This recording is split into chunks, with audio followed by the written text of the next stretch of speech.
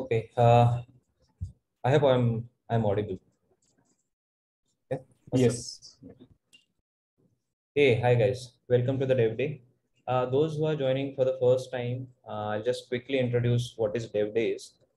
So DevDay is a monthly formal event for developers to share their experiences, ideas, and opinions about the technology.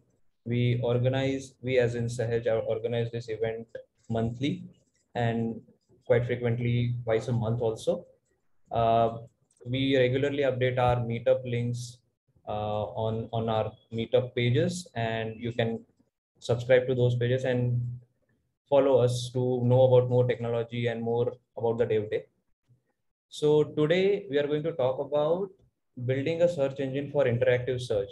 We have Kishore Nallan, who is subject matter expert in this area.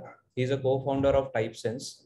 It is an open source search engine optimized for speed and developer productivity. I will hand it over to Kishore now. Hey Kishore. Hey, hi. Thanks for the introduction. So let me share my screen and then get started. Can you see my screen? Yes. Okay, cool. Good. Yeah, I'm Kishore. I'm co-founder of Typesense. The way we present Typesense is as a open source alternative to Algolia, or an easier to use alternative to Elasticsearch. That's the way we frame it. I'm mostly going to talk about why we built Typesense, but from a technical angle, in the sense, what does it take to build a search engine for interactive search? Because that's what Typesense is. So I want to basically take that problem statement and kind of derive from first principles, like how we ended up with some of the design decisions, some of the trade-offs with Typesense, and how one thing led to the other, right? So very quick introduction about myself. So Typesense has been started off as a nights and weekends project, working on it for almost 7 years, but started doing it full time 2 years back. We have a cloud hosted offering. That's how we pay our bills, but it's a 100% open source product, not open core, fully open source. You can run it on your own infrastructure, or you can use our cloud if you wish to. If you wish to just host it, not want to host it yourself. And so the problem basically began in my earlier companies, right? As with most ideas, you scratch your itch, right? So my previous company, I was a SRE at Zapier. Before that, I was an engineer at Index and ThoughtWorks. And search, and my co-founder, Jason, he has also worked in this with different search technologies. He's been in a couple of e-commerce companies, so where search is a very much of a revenue driver. Good search really can like push the revenue up. So we came across a lot of problems with search, which we felt like the existing solutions, which is primarily Elasticsearch and Solar, really didn't really address in inadequate terms, right? So what we really wanted to do was democratize search, in the sense we wanted to make it available to teams of all sizes by reducing the search engine learning curve. And if you're bringing a new product to the market, which is very interactive in nature, which has a huge search component, we just want to make it like really easy to do that, because we felt like the existing solutions were quite difficult to do, quite difficult. And what we are essentially doing is we're taking something that Elasticsearch does broadly, and then unbundling it specifically for interactive search and like type ahead searches, autocomplete, and so on. So as we all know, search is everywhere, right? We are producing a lot of content, consuming a lot of content, and it has almost become like a navigational element. Whether you look at mobile apps or e-commerce or SaaS apps, it is like a navigational component. People want to like use the search bar to really like quickly cut the clutter and then go directly to what they are trying to find, right? And search is not just a search as like you type something and you see a bunch of results. It's always a lot of interaction related to that, right? So if you go to an e-commerce store, you're going to have this categories listing, you click on it. So you're basically filtering and searching at the same time. So it's like a browsing plus interactive navigation kind of experience. So that's a trend that we are seeing. That's how apps are being built. And building this today is still very difficult, right? And I'm going to talk about what are the problems and how we are solving that with Typesense, right? So we will broadly look at two areas. One is the speed, because we want to do interactive search experience. So your goal is to be delivering results, especially for type ahead search, within maybe 50 to 100 milliseconds. Anything faster, anything slower than that is going to be very perceptive. It's no longer going to seem like an instant search experience for people. And the user interface, how do you build this whole thing? Like, because if it's a static render, it's much easier. You make an API call, you have a template, the page refreshes and you have it. But for when you're doing interactive search, so many things are going to be changing on screen. And how do you do that? So before let me begin by first showing a demo, right, of what I mean by interactive search, so that you can get a picture of like what I'm going to talk about, right? So here is a simple e-commerce store and it's powered by Typesense. So when I mean by interactive search, I mean this, right? So when I'm typing Samsung, the page, I don't know how interactive it looks on this on the videos shared, but it pretty much just works. And you can see, like, as I type, when I delete some of the words, you can see the highlights here changing. It's only highlighting what you're typing. And then you can, like, quickly drill down, remove this, and you want to search within a brand, like something like this. You can search that, and that also gets highlighted, filtering by pricing and so on. So this is what I mean my single page interactive search. Something similar will be like a recipe search. Is another demo. So searching for pineapple with sugar, pineapple, and things like that. And you can see, like, it is taking like 50 to 64 milliseconds on like a 2.2 million data set, right? So this is what I mean by interactive search. So coming back to our presentation. So the speed is one huge challenge. And the second one is user interface, because so many things are getting updated at the same time. So like really writing all of those interactions are going to be difficult unless we have some form of framework to do that. Okay, so, and as far as the speed is concerned, you have to deal with network latency, which is the round trip time from the time that you press your first keystroke and you get the results on your computer, right? And the query latency is what actually happens on the server, how the results are fetched, how they are ranked, and how they are sorted and given back. So that time, that is mostly an algorithmic component there, which is the query latency. I'll begin with network latency, what are the challenges, and then I'll move on to the query latency. And then we will, in the end, we will look at the user interface challenges at the last. So let's begin with a typical search infrastructure. So you have a user typing the query running shoes, and that is exposed to that hits an app server. It could be Django or Rails. And then it goes to an aggregation server, which is basically a search cluster. Let's say it's Elasticsearch, which you will typically have like an aggregation nodes, and then you're going to have the data nodes, right, where the actual search indices are kept. So your query goes from the app server makes a call to your Elasticsearch API, which is hitting the proxy or the aggregation server. Then it is going to talk to one or more search nodes, get the data back, re-rank them, and then send it back to the user. Okay, this is how a typical search infrastructure looks like.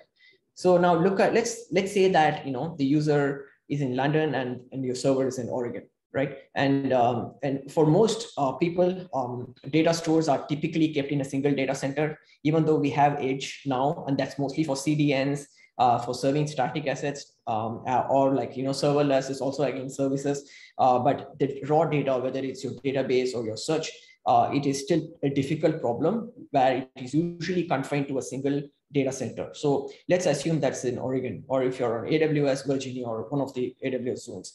And for most web applications, the users are going to be global. Even if not 100% of your users are very widely spread out. Even if you're primarily US focused, 20 to 30% could easily come from Europe, right? So you have someone from London typing running shoes. That is going to be 100 millisecond round trip just on the network latency to your data center in Oregon.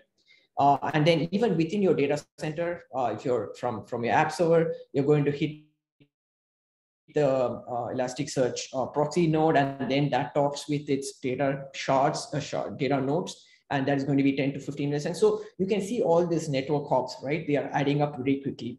If a goal is to serve instant search in 50 to 100 milliseconds, and that network times, the network hops themselves kind of eat up your entire budget, right? And we are not even, I haven't even mentioned Nginx. Usually you're going to have an Nginx in front of your app server, even though it might be inter-process, but it's still, it's an additional overhead. And then you're going to have a load balancer because you're not going to have a single app server. So you're going to have a bunch of form of app servers. So the user is actually talking to a load balancer, which again proxies it and so on. So as you can see, it's a lot of network hops. So what can we do like to reduce this and, to like kind of take a handle on the network latency part? So the simplest thing is like, I don't want to talk to an app server. Let me talk to the Elasticsearch or the search cluster directly, right? So I bypass the app server. So I will bypass the load balancer. But immediately you are faced with this problem in a multi-tenanted environment. How do you handle ACL? How do you handle authentication? So let's say you have search records from multiple customers, multiple organizations. Let's say you belong to an organization and all of the data is stored on a single search cluster. So when you search for something, you want the search to be scoped to only your data, only your organization, only your records. So Elasticsearch or Solar don't have anything out of the box to solve that, because you have to solve the authentication. And much more importantly, when you're exposing your search cluster to the internet directly for you to talk from your web browser or your optic client, you need a production grade HTTP server or some form of production grade TCP server there, right? Because you do all your data is going to be there. It needs to be patched up. It needs to be secure. So you run into that problem. So let's say that, let's say we solve some of those issues somehow. And yeah. Shall I ask a question?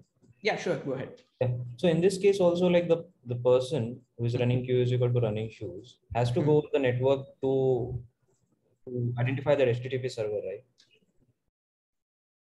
So you will have a DNS. It will be a HTTP server, yes.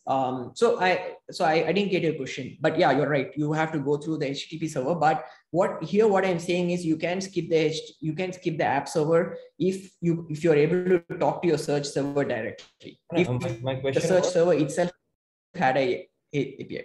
Yes, sorry to interrupt.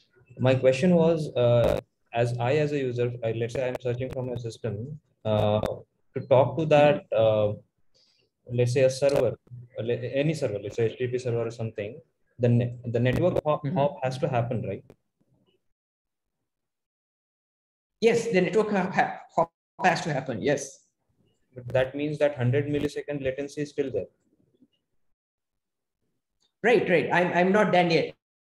I'm going to derive. Let me finish this. Let me finish through this. I'm going to derive it. So what we're trying to do is it's an exercise in seeing how many of these middlemen we can, right? That's going to be what we're trying to do. So I'll show you. So let's say that you don't want to talk to the aggregation server also, because that's, as you said, there's an additional network hop there, right? Which has the search index that you have. You want, but that means that you're not going to have you can't have sharding, right? And that's shards and fetch the data for you. But you do reduce the hop by not going to the aggregation server and going to the data shard. So let's assume that is fine. Let's say you have a very small, let's say you don't want to shard and you want to talk to the data node directly, right? But still, as you said, there is still that hop. There is going to be that whatever that data index, wherever it is, as long as it is in Oregon, you're going to have a network latency from London making a call into Oregon, right? So what if we have like a geographically distributed thing, because it's hard physics. If you want to cut down on the network latency, you have to move the data close to the user, as simple as that. And that's how CDNs work, edge networks work. But let's assume it's not a true edge network. You're just distributing data to, let's say, 4 or 5 major continents, and so that you are putting it close to the user. Like, for example, let's say there is a data center, there's a node in Europe, right? So the customer from London will be sent into Europe. So that will reduce the search latency to maybe 20-30 milliseconds, depending on where exactly it's there in Europe. But we do need to have a fallback, because if that node goes down, you need to be able to hit one of the other nodes. It will be slower. Maybe we will hit the node in Asia. It will be a bit more slower, but it's okay, because that is going to be a temporary mitigation. As the main node comes back, the European node comes back up, you're going to look at some other node, right? So unless you move the data close to the user, you cannot really solve the network latency issue.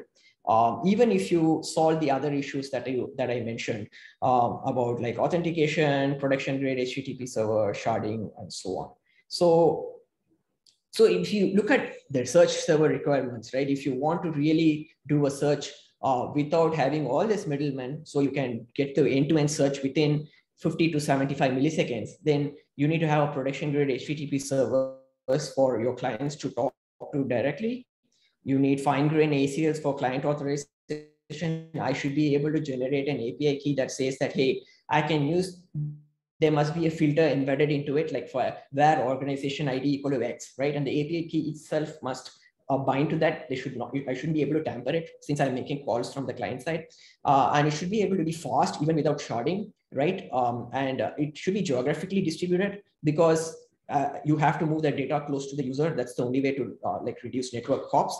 And lastly, since you do not have any load balancer or any aggregating servers, you have to do client-side routing and client-side failover. So in that previous example that I showed, if the Europe node goes down, the client should be able to fall back, right? So you become client-heavy, because you're cutting down the role that the traditional load balancer will usually play in, like, removing bad nodes, or rotating out bad nodes and putting back the good ones. Cool. So Typesense implements all of this. We worked backwards, and we felt like, if this is what we need to do, then we need to have a production grade HTTP service. We need to give great ACLs, and we should be able to design the server without us needing to shard it. So we will just duplicate the data. So the same data X is going to be here in all the regions. There is no sharding. The data is not going to be split across machines. It will be a mirror replica of the data across the nodes. And since you do not have the benefit of horizontal sharding, you have to shard vertically, right? And you need to be able to do like a geographical distribution. So this is a set of requirements we kind of arrived at, and with Typesense we implement all of that. So let me talk about some of this, and how we implement some of these things, right? So we use Raft for clustering. If you're not familiar with Raft, it's a way for you to ensure that a bunch of nodes are in sync. Let's say you're storing data, and you have like 3 or 5 nodes. You write data to one node. You want all the other nodes to like pick that up. If any node dies in between, they should be able to come back and be in sync, right? And Raft is a protocol that helps you achieve this consensus. And the way Raft works is every cluster has a leader that is elected. So let's say you have 3 nodes, the nodes will elect a leader, and all writes will go through a leader. So your writes are serialized. You cannot have this split a scenario where 2 nodes accept a write and 1 node goes down, and you do not know which write should come first, right? It's a very strongly consistent, it's a protocol that ensures strong consistency. So writes go through a leader, and then you have odd number of nodes, so you can do a quorum. So anytime a write comes, you need a quorum, which is the majority of nodes to acknowledge it, so that you can persist the write. So technically you can run like even a 7 node or a 9 node or 11 node cluster, but because you have this requirement that a majority of the nodes need to take part in a write acknowledgement, it is going to slow down your writes. So typically 3 to 5 nodes is what you will run. You don't want to run more than that. And also Raft will, a good Raft library, I'll talk about this in the next slide, will allow, will support like fault tolerance and automatic recovery and so on. So what Typesense uses is a library called Raft by Baidu, because Typesense is written in C++, and so we use Raft, which is a C++ library. There are other libraries in other, there is one in Go by HashiCorp, Raft. So the way it works is you have this, it's a state machine. Basically, the whole library is like a state machine. You have these different statuses like follower, candidate, and leader. And then you have these interfaces, functions that you need to write. And once you write it, you just have to implement those functions, and you will be able to implement the entire clustering. So if I have to show quickly Typesense code, so you just, this is Raft, which is the library you're using. You just extend your state from a state machine, and then you just have to implement a bunch of functions, like, what happens when a snapshot is called. So how do you snapshot your state? Whether you want to store it to another directory on your disk, another disk on your machine, or you want to store it into S3, I will just implement do snapshot. So the library will call that when it does the periodic snapshotting. Then if you want to do, like, what do you do when you want to load the snapshot, or what do you want to do when the leader starts, what do you want to do on shutdown, and so on and so forth. So you just have all these hooks. You implement all of this. The most important one here is the apply. So which is the actual write. So basically you get an iterator of data that is written to the cluster. So how do I persist it? I could write, so I just need to write this, implement this particular function, and Raft, the underlying Raft library will take care of calling the orchestration and doing the synchronization and so on, right? So if you are, so if you want to build something like this, like a clustering solution, Raft is a good choice, and there are like mature libraries out there that allows you to like just write a few implementation functions, and you get the entire clustering working. So what is the price that we pay for the low network latency? Because nothing comes without trade-offs, right? So we have chosen, so since our goal as a searcher for Typesense, we have chosen specifically to solve for interactive search experiences, which is like a fraction of the all kinds of search use cases that you have. Your log search, which you do not need it to be interactive. There are like the searches on like journals and so on, which you don't have to be interactive. But we have chosen to solve a specific problem that Elasticsearch and the existing search solutions are not great at. So what we like to call is we are unbundling Elasticsearch, right? So we are solving a specific set of problems that it's not great at out of the box. So we have to make some trade-off. So then the trade-off that we make for this is that we cannot short data across the nodes, because the minute you have like two nodes that you have to query, the slowest of the two nodes is going to it is going to be the binding factor for the total response time. If one of the nodes is slow, and networks tend to be a lot flakier than disks, so you're going to be stuck on that. So and there's going to be high variance in the response time. So we will only have one data, we're not sharding it. So the minute you say that you're not going to shard your data across nodes, that means you have to be doing vertical scaling. And you have to do in-memory indices because you have to be as fast as possible.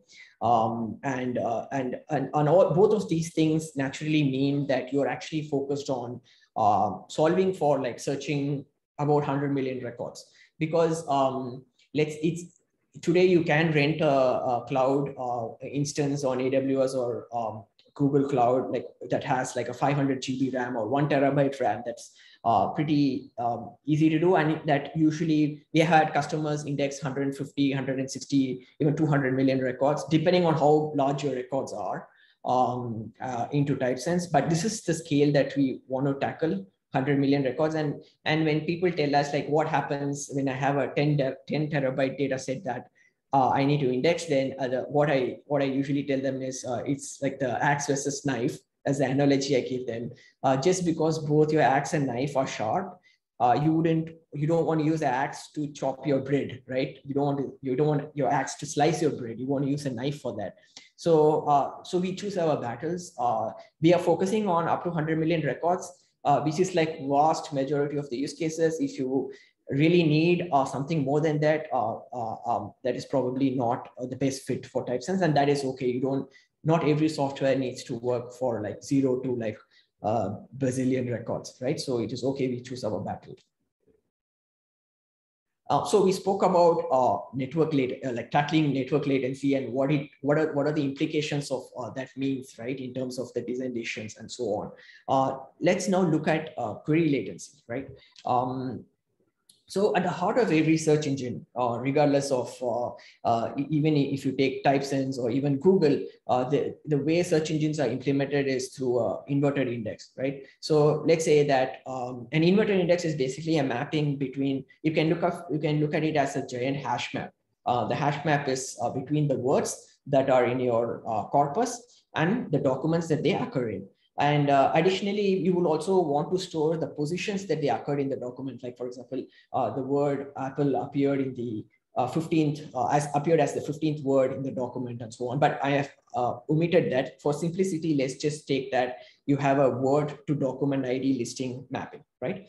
And when a query like Washington Apple comes, what the search engine will do is it will go look up Apple, look up at the list of IDs that it occurs in, and then it looks up Washington, looks up the list of IDs that appears in, and then you do an intersection, you do an and when you do an and, you get the resulting documents that contain both the words. So I've simplified a lot of things here, but on the very high level, this is how an inverted index works broadly, right? But for I have a question, if you don't mind. Yeah, sure. So you were talking about you support up to 100 million records, and then I assume with scaling vertically and all, how much memory does that typically take? Yeah.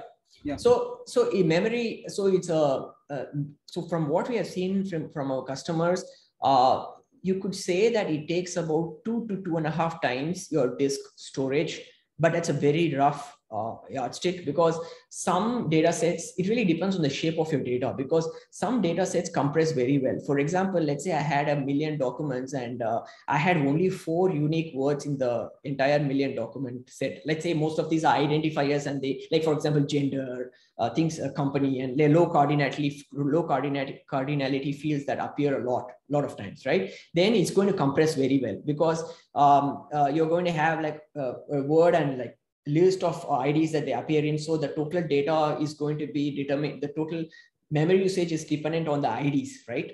And they compress very well. Numbers compress really well. We compress them. So that's how it works. But if you're talking about like indexing giant text, large text, then 2 to 3 times on disk storage is what we have noticed. And again, if your data has a lot of numerical fields, again, it will be much smaller than text fields. And a lot of times people have a lot of numerical fields, numerical filters that goes along with their text. So it's a lot of times you'll have a single text field and then bunch of 5-6 filters and sorting fields that you want to apply on top of it to slice and dice the search. So in those cases, it is not so bad. Yep, thanks. Okay. So you look up the words and you intersect it, right? So this is how like a really simple search engine work, but that's not enough for interactive search, right? Because you want to do prefix searching and you want to do typo correction, because when people will make mistakes as they type, if you have to tell them like Google, hey, did you mean X, and for them to click on it and correct it again, that will not be truly interactive. So you want to be able to correct the typos as people type, and as well as be able to guess what they are typing. So you might even have to do a typo correction on a prefix. So let's say Samsung, and I'm typing SUMSU. It's obviously not Samsung's first 4 letters, but you want to be able to do a prefix typo corrected prefix search, right?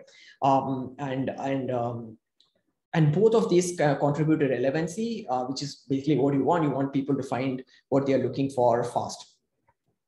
So, but how do you do this, right? How do you, I'm typing APP and you want to guess that it must resolve to Apple. And when I'm typing Washington with the extra H there, it must resolve to Washington, right? At least with typo correction, you can kind of brute force it. There's a very a popular post like that comes up on Hacker News often by Peter Norvig. It is called Peter Norvig Spell Checker. Peter Novick boarded a plane and he was bored, and he wrote a spell checker in Python, which is basically a brute force spell checker where where you just index all the words in your dictionary, and then if someone types a word with a misspelling, what he tries to do is just tries removing a random letter, replacing it, swapping it, and then try to find the typo, the word with the corrected typo in the dictionary. So that's one way to do it, but it's pretty expensive and it's not going to scale. The other way to but for prefix search, there's nothing much you can do there. You can't even do, there is nothing to you can't jumble up the order of letters to actually get anything there. So so yeah, hash map, I said you can treat this whole thing like a hash map, a giant hash map. That's not going to work, right? So what you really are looking for is tries. Tries will help us solve both the issues. It will help us do typo correction, and it will help us do prefix lookup. So let's begin with prefix lookups because that's the easiest. So let's say I'm trying to type do, right? So you will have this giant try where all the words that are there in your corpus are indexed, and at the leaf you will have the actual word, and then you will have the document ID listings that I mentioned here, right? This document ID listings will be at the leaf here. So so somebody types do for, let's say, a prefix completion for do. So you go to D, then O, then you will be able to do a breadth first or depth first traversal here, and then identify dog and dot as your two words that you want. And then you can pick the documents from that contain dog and documents that contain dot, and then you rank them or filter them, apply those or whatever filtering or sorting conditions that the query has, and then return the results. And but what if the word has a typo? Let's say I'm trying to query for fire, FIRE, but I end up typing it as FAIRE. So what you can do is you can implement a Levenstein distance search on try pretty efficiently. So you will come to F, and then you will try to go to A, and then you try to go to I, and then you find out that there's no I. So you will backtrack, and then you will try and find that, oh, there is no there's no siblings to A. Then I go back to F, and then again I come back to I, and then I correct myself to find fire, which is within one typo away from the word FAIRE. So it turns out that if all you're looking for is 1 to 2 typos errors, then doing this on a try is pretty fast. You can because you're just, especially if the typo is not on the first few letters, because your try will start off as very fat and they become very thin pretty fast. And generally people do not make mistakes on the first couple of characters, although I have done that here. But in general, the performance is not too bad. You can traverse very quickly, and you can backtrack, and you can do a Levenstein distance searching on the try, which is what Typesense implements. We support deletion, addition of a letter, substitution. So for instead of FIRE, if you type FRIE, we'll be able to find that.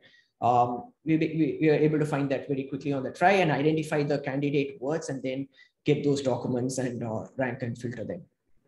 Sure, I have a question. Yeah. So basically what you're saying is for all kinds of mistakes or the spelling mistakes, there is an extra node that is getting added in the try, is it? No. This try is not going to be any mistakes. It is going to have your actual words. So for example, let's say your corpus had only these 1, 2, 3, 4, 5 words, right? Dog, dot, pump, fat, and fire. You're going to build a try out of it. Correct. And when you type the query, right, fire, let's say that query is FIRE, fine. Then all you're going to do is go to the root, go to F, go to I, go to R, go to E, you're done, right? But what happens is if there is a mistake, like there's a FAIRE, so you go to F, and then you go to A, and then you realize there is no I, there's only T, right? Yes. So what you do is you will backtrack. You will backtrack, you go up, and then you try to find another path where, so what you will do is you will go back to F, and then you will pick I, right? And you will have a counter that will, I'm very simplistically saying this, it's a pretty involved algorithm, but you will have a counter that you will maintain on your stack that says that, hey, I'm at I, but I have actually skipped A. So that is like one typo error, right? Mm-hmm. Then I can go RE and I find out that, hey, I'm able to get to fire with just one typo error. But let's say there is something else, like let's say there's, instead of R, there is a X here, FIX. And then I will do one more counter. I will say that, hey, I have now done 2 typos. If I find E, well, good. I have done 1 or 2 typos. I can still find the word I can get out. But let's say there is one more FIXW or something like that. The minute I find the 3rd typo, I realize, hey, I cannot, this is not working out. I don't have to go through that path of the tree anymore. I can go back and quit. So if you do more than 2 typos, it becomes really expensive. But 1 to 2 typos, you kind of, it is pretty fast. You will hardly, you can, I've done like on millions of words, you get like 2 to 3 milliseconds to do single or double typos. It's pretty fast. And this dictionary or the try tree is created based on all the information words. You have. All the words in the words in your corpus. Let's say the only word in the corpus is Kishore, and then that will be the only word in the try. But if there are like 10 titles, you will pick all the titles, all the unique words will go into the try. Okay. Hey, hi, Kishore. I have a doubt. Yeah. So let's say so this is for a per word, right? Let's say I'm typing, I want to type dog food, space in between, and then I misspell dog into DOD and then food, right? So DOD can either go to DOG or DOT, right? But the food, the next word, right? That adds the context, and then like probably with that you can look back and correct it, right? So that contextual correction, is it possible or? Yeah, so it's a very good question. It's also a very difficult answer, because contextual correction will mean you will immediately have to go into if you want to do it properly, it is better to frame it as a machine learning problem.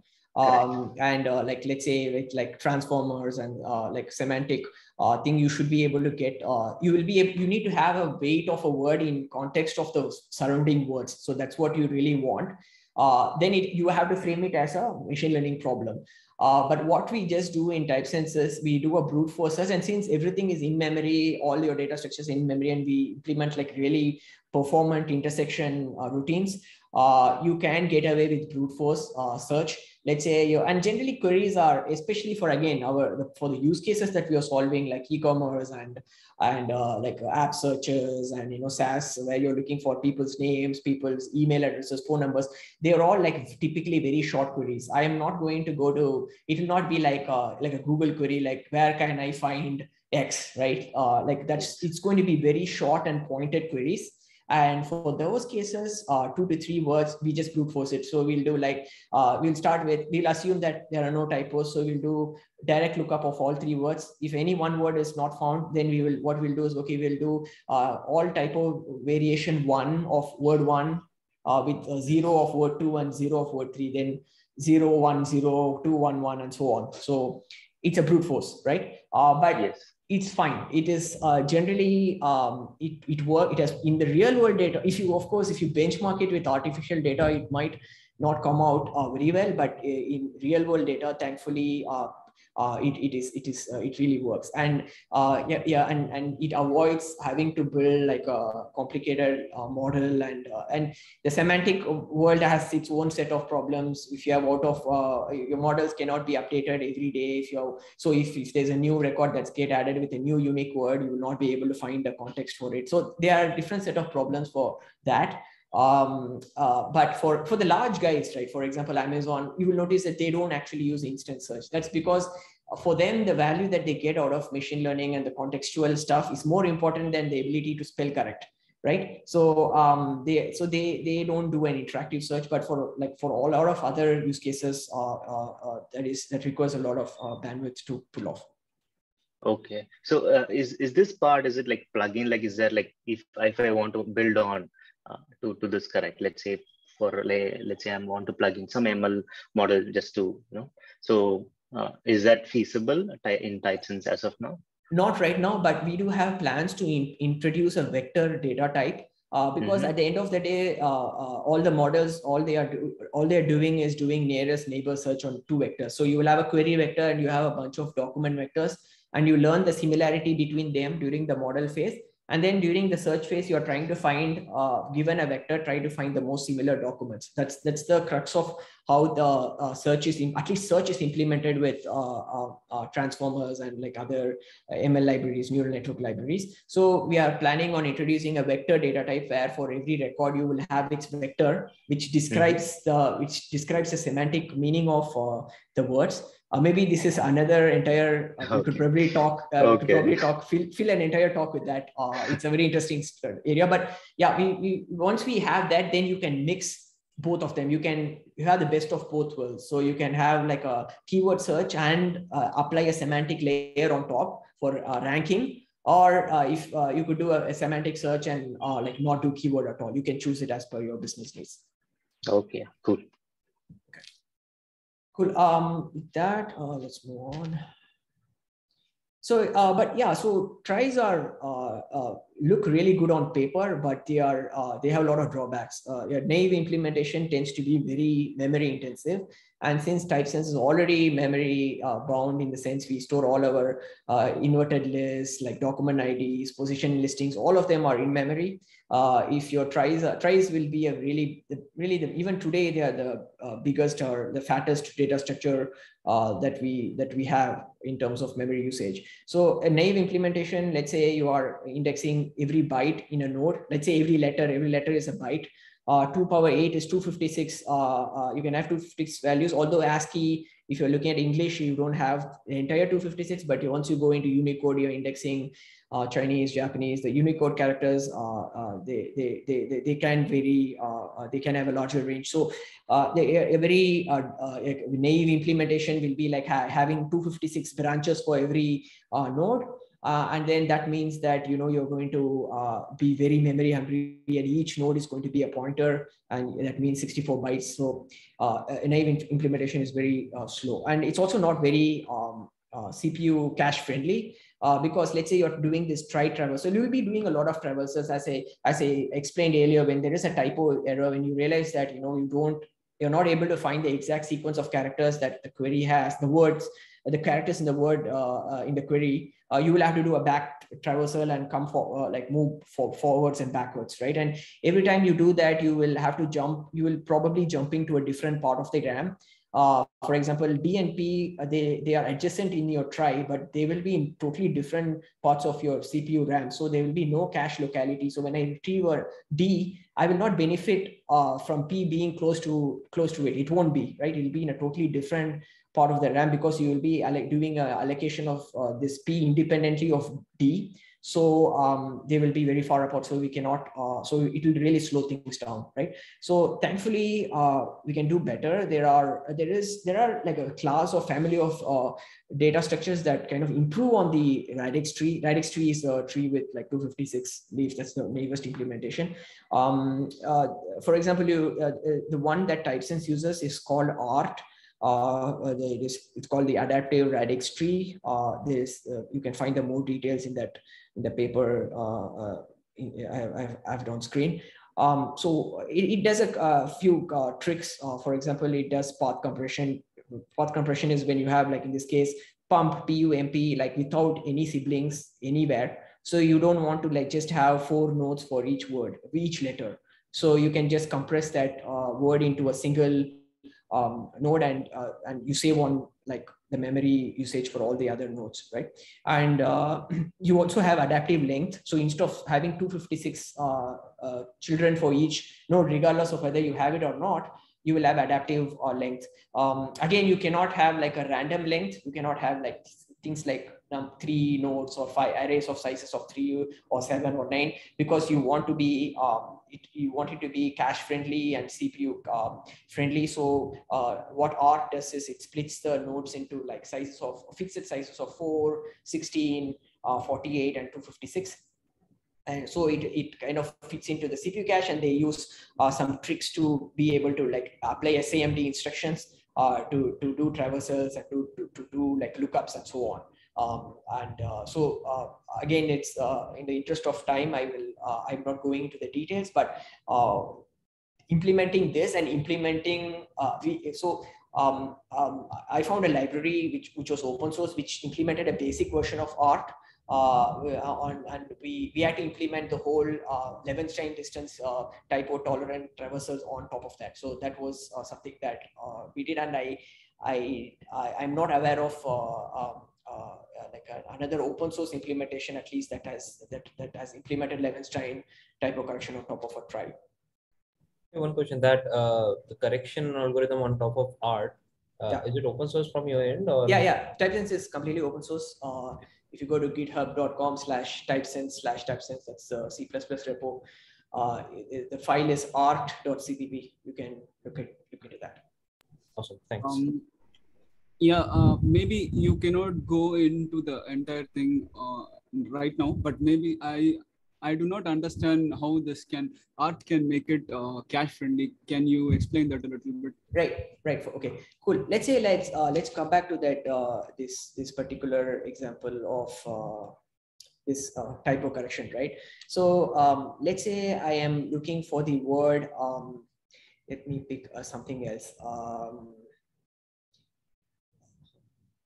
Okay, let's go with this word itself, FAIRE, right? So the minute I come to FA, right, and I realize, so these two in a classical fry implementation, the letters A and I will be part of two differently allocated nodes. So if you look up, if you have, for example, if you have a struct as each of the node, A and I will be like the indexes into A and I will be created using a new operator, so they will be in different parts of the RAM.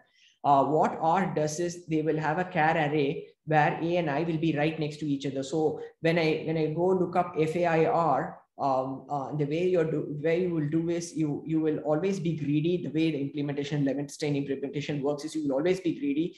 Even though if when you find F and A, even though you've found A, you will actually look at I also, because you do not know whether A is a typo or not. And in this case, it turns out that A is a typo because FA, and I'm not able to find I. So in the actual implementation of the Levenstein distance, what we do is we will look up at A and also look at all the siblings of F, because we do not know whether the next letter is a typo, if it will lead to the correct word, or it's a typo there, or it's a missing letter right?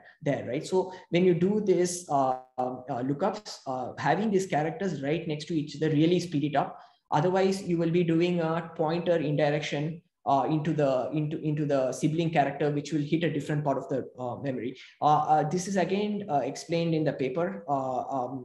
So it is not so much of a problem if you're just doing straight up lookups, where if you not find the next character, you just bail out. It won't help. But especially for like fuzzy lookups, it makes a lot of difference. Yep. Yeah. Thanks. Cool. So we spoke about the network latency part, how we solve for that by not having shard and going to a single node and having a geo-replicated graph cluster to take care of the high availability part. And then we spoke about the data structures that it takes for you to really do quick prefix lookups and quick fuzzy searching. And there are also a lot more other things that we do. I have not spoken about filtering. I have not spoken about sorting. These, again, a lot of hand crafting has gone, micro benchmarking and tweaking the code has gone into all of that. So with all this set of things, you are able to get to sub 50 millisecond results with millions of records. So that's what we aim for. For a vast set of use cases, this is excellent for mobile apps and so on. You are able to get like a really good interactive search. when you make a search, you don't even realize whether that request is going to your backend and coming back, or it is being stored within your mobile phone, and you're getting it from there. So and I actually showed these demos earlier. Maybe I can do this geo search. Show you, like, this is again, we also support geographic data sets. So let's say this is some Airbnb data, right? Again, you can look at different points, look at things with heating, things with kitchen, whatever, and then you can do like beds 2 to 16, and it instantly updates. So this is again a kind of a use case that you can build with Typesense, because instant search is not just about just the keyword lookups. It's also applying filtering, sorting, and faceting. This is called faceting. You're breaking down a property type into like the individual values that occurs in the data set and doing counts on them, so you can very quickly see which are most popular, and then that helps you decide, right? So so this is another demo. I've shown the other two demos here, and then this one, we built this demo as a for the Linux kernel that crossed 1 million commits earlier, I think last year. So we built this site for that. So you can basically go and search all the commit messages. You can just, like, for example, check floppy, what people are writing about that, race condition, and so on, right? And you can see, okay, what is how much, what is Linux, what is the commits that Linus has written about race conditions, and so on. So anyway, so this is another demo, and this is another thing that will be really fast, sub 50 milliseconds end to end. And the reason this is like fast is also because of Typesense. I can maybe quickly show you our cloud, but there is really nothing different than whatever is available open source. So if you look for the demo that is being hosted, it's in these 5 regions: Sydney, Sao Paulo, Oregon, Frankfurt, Mumbai. And anytime I search here, it knows that the client library knows that I am in Chennai and it's closest to Mumbai. It will route me to the nearest server. So that logic sits in the client, and we have to implement. It's only JavaScript that we have to implement for and maybe iOS, and that logic that helps us find the closest server to like serve the request. So our cloud offering like allows you to do that very fast, but really there is nothing stopping you from doing it on your own infrastructure and on your own set of servers. So that's that. Okay, and let's get to user interface. This is like the final section of my talk.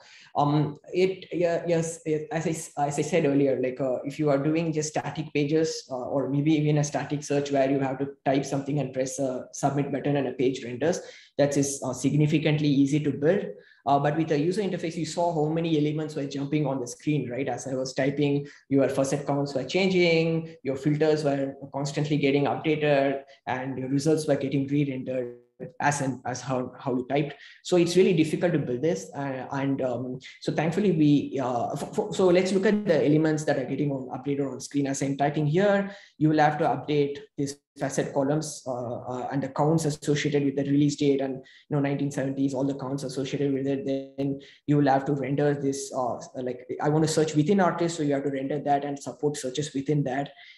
Then you also need to do pagination, show the results found, and then you have to do highlights. Like I have typed only like in this result, wonder wall oasis cover, only the first 2 words have to be highlighted because that's what the keyword the query has. So so you have to do all of that. So it's not easy, right? So what we have done is we have integrated with a library called Instance.js. It's actually interestingly, it's from our competitor called Algolia.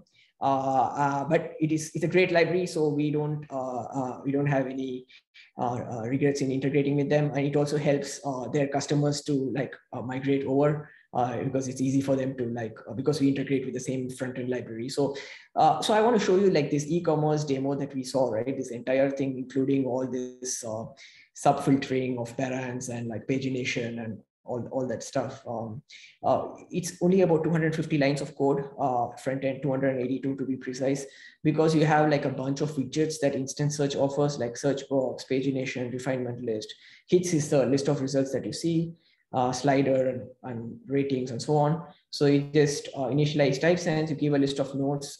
It could be one node or it could be 5 nodes if you have like a geographically distributed setup. And then you just add those widgets, right? You say search box is going to be in this container, and you have a bunch of options, what you want to do with it, like placeholder and so on.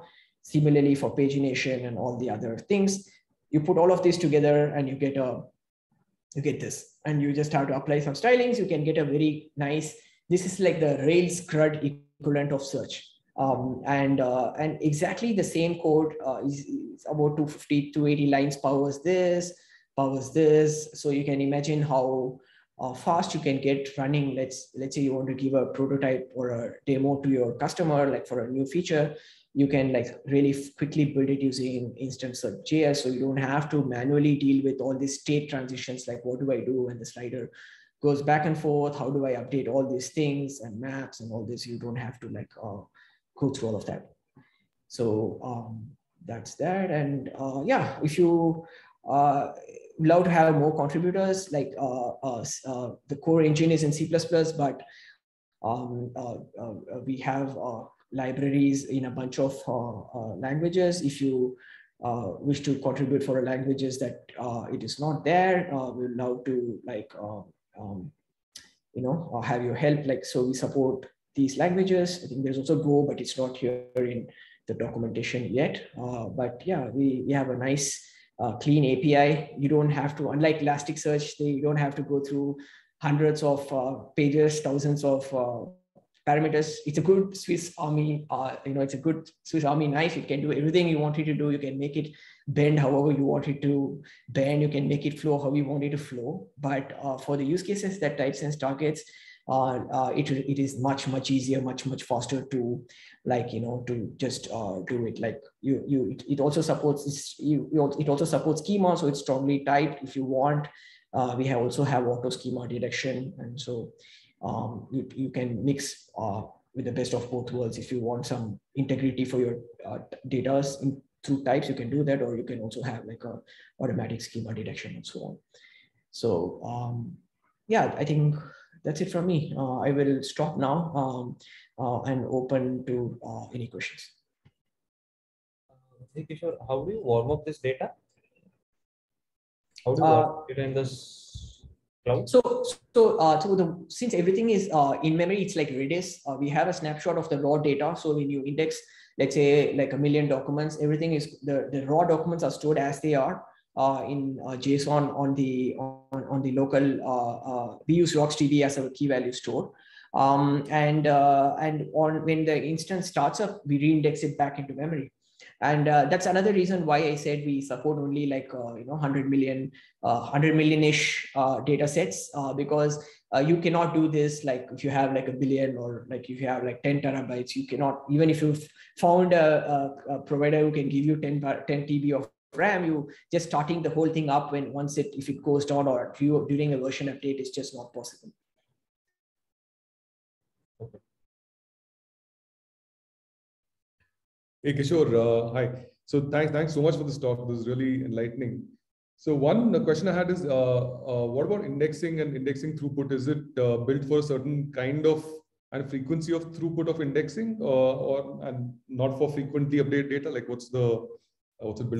Yeah, it is built for like extreme high indexing speeds, because one of the problems we constantly encountered is Elasticsearch poor updates, right? They really lag behind. It's really tough, and with all the shards moving all across, like getting a cluster green is very tough. I managed a 10 terabyte, was it 10 terabyte or 50 terabyte, something like that, humongous cluster, and Zapier.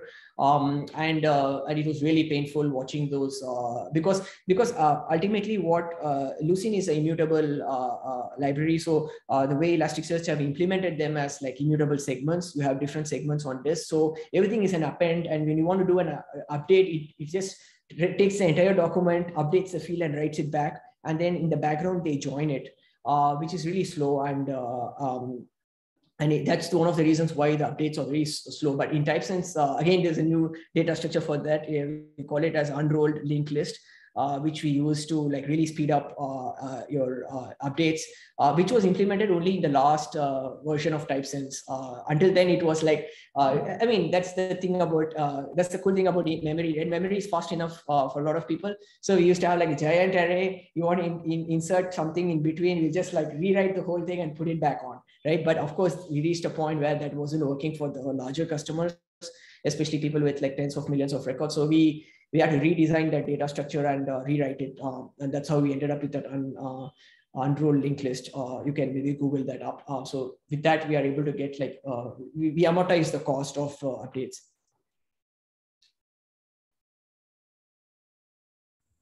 Hi Kishore, Ashwari here. So one concern I felt while working with Elasticsearch is like, how do you deal with the nested fields? So like, if they have some array, they flatten it, and then you have to use like nested queries, which is slow. So are we doing like similar thing here, or are we treating like nested documents in different here?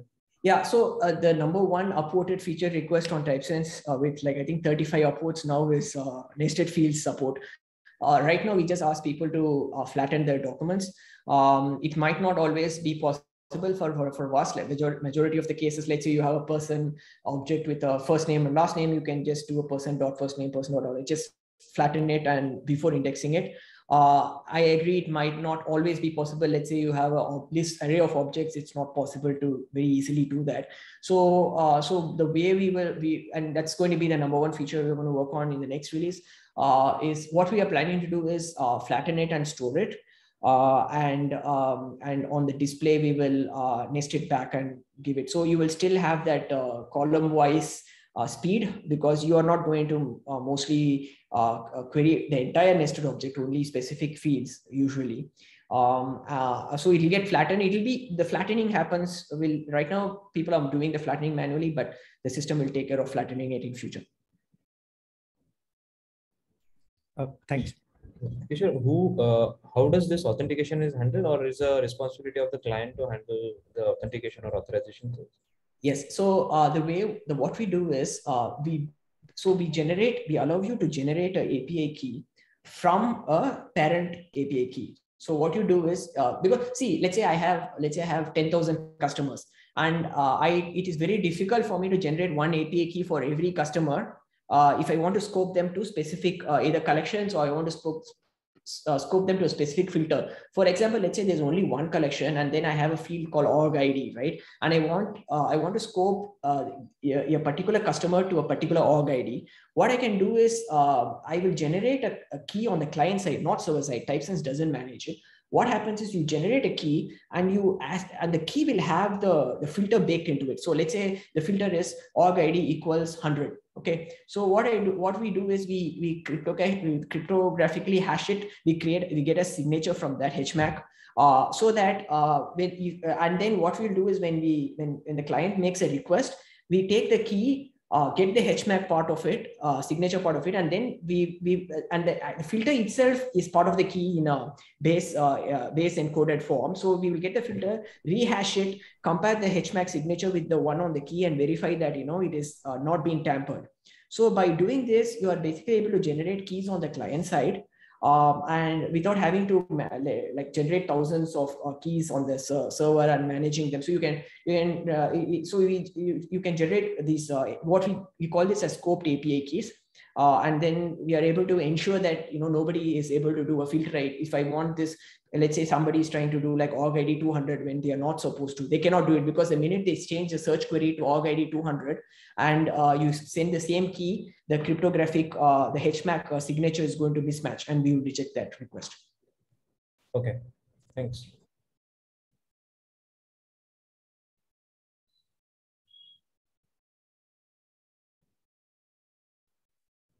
So Kishore, I mean, so one was about the throughput. I think, has there been a pattern about the kind of use cases that you've been finding a lot of adoption for, especially on the commercial side? What were the kind of industries use cases that you've really seen, given this whole vertical scaling constraint, etc.? Yeah, see, the thing is, most people are 95% of the people don't have large data, and but they spend an enormous amount of time setting up, like, let's say you want to search only 10,000 records. The amount of time that it takes to set up Elasticsearch, understand what it means and all that is like humongous, right? So we are targeting that other 95% of the people, which is like a huge market, because even if you take the databases, right, Postgres databases and stuff like that, they like 10 million, 100 million rows is like a real big amount of data already for a lot of people. The guys who are having billions of rows, they are not looking to do searching on top of them. They're looking to do a durable storage and like lookups and so on. So it's very only log storage and metrics and monitoring and stuff like that. For example, security incidents, that's why you have like a large volume of data and you want to be fast and you want to do querying, and we're not going there. What we are focusing on is e-commerce, where search literally prints money. So like all the things about speed and stuff comes into play, and none of the things like the Amazons will be able to do, like machine learning is possible because you don't have that many customer data, and that you don't carry that many products. You cannot do data mining, you cannot do personalization, where the only key thing that can really make a difference is the speed of search. And you've seen that statistics, right? Every 1%, every 10 milliseconds scroll down is 1% revenue or loss or something like that. So that really helps. And the other use cases that we see is like just like searching blogs, or searching like internal community, like intranet kind of internal apps. Those things, a wide broad basket. There is not small data is far more prevalent than we think.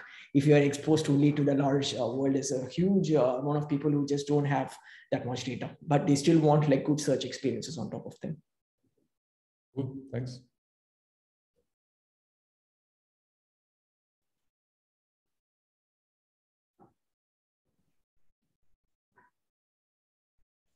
Cool. Guys, you have any more questions to ask to Kishore?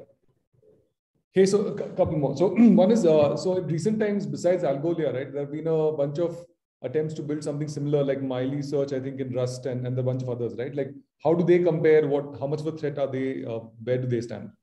Yeah, so broadly speaking, from a business, so I'll answer it in two ways. I'll answer it from a business perspective, from a technical perspective. From a business perspective, I think I'm not worried about competition because it's such a large market. In fact, Algolia is a leader in this space. They are proprietary, they're not open source. But if you go and ask developers, every time I talk to developers, they know Elasticsearch, and that's what they reach out for first. They don't even, Algolia's probably spent tens of millions of dollars in their brand building, marketing over the last 7-8 years, but people just don't know them, right? So that's how big the market is, and it's growing much faster. So more competitors are welcome, and we are not anyway like in a rush to, like, we're playing a really long game here. We're not in a rush to exit or anything, so that's fine. The other thing about the other main players here is obviously Elastic has an app search, which is an offering which is hosted, which basically simplifies Elasticsearch for you, but it's a hosted offering. It's not a open source thing, and there are still rough edges that Elasticsearch, for example, doing fuzzy searching with sorting on a field is really tough. Like, you cannot say that, I want type words, records with no typos to be above records with typo 1 and typo 2. There's no way possible you can do that in Elasticsearch. So they inherit some of those problems. There is Algolia, which probably is trying to do that. But the one way that we refer from both Algolia and Millisearch is also trying to do it in an open source format. They have a very major restriction where if you want to sort by a different field, you will have to duplicate your entire index. So imagine I have 10 million records, and this is so they are very fast because they are pre-sorted. The disk, the data is pre-sorted on the disk. So we have had customers always coming to us and like, hey, we wanted another sort order, but now we build doubles.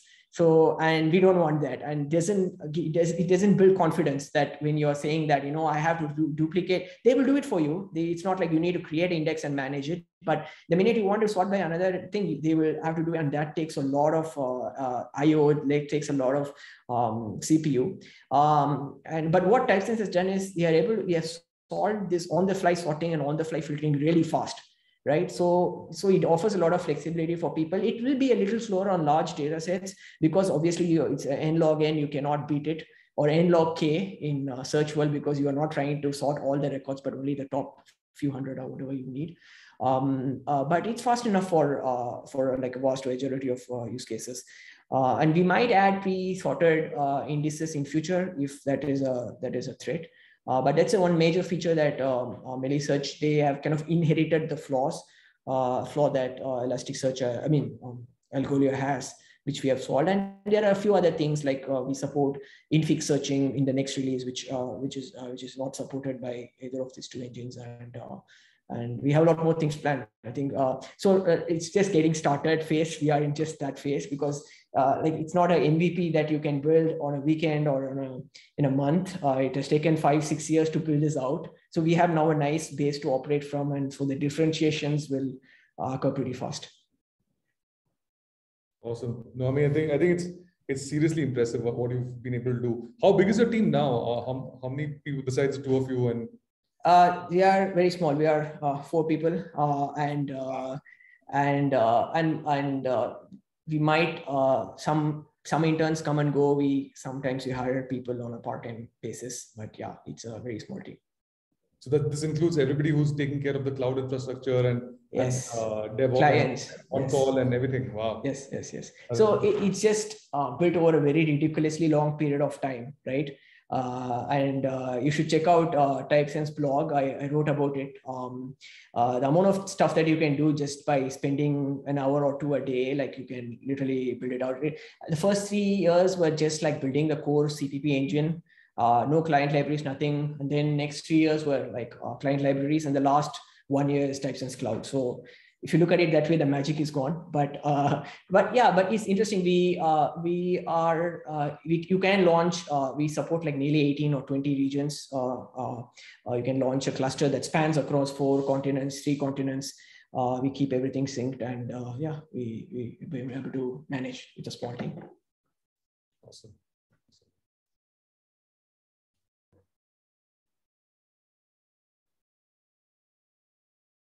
Since nobody's asking, I'm going to keep going for a couple more if you're okay with it. Sure. Yeah, okay, I'm free. What's been the experience with C++?